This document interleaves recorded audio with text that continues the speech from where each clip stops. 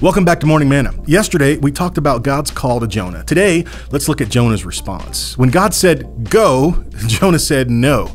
Instead of heading towards Nineveh, he set out for Tarshish, as far away as possible. In Jonah 1:3, we actually see him board a ship. Here's what it says. But Jonah rose to flee to Tarshish, far from the presence of the Lord. He went down to Joppa and found a ship going to Tarshish.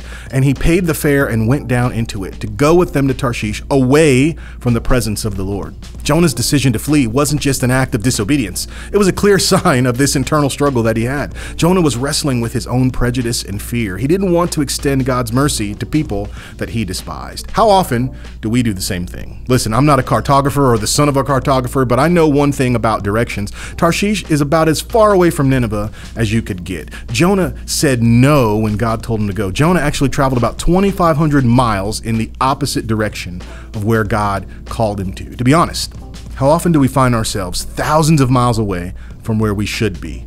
We might not be on a ship bound for Tarshish, but we often find ways to avoid the uncomfortable tasks, the people, the places God's calling us to. We run from God's call, and it doesn't just delay the inevitable when we do that. It often leads us into even greater challenges that could have been avoided if we had just obeyed God from the beginning. Let me ask you, are you running from something that God has called you to do?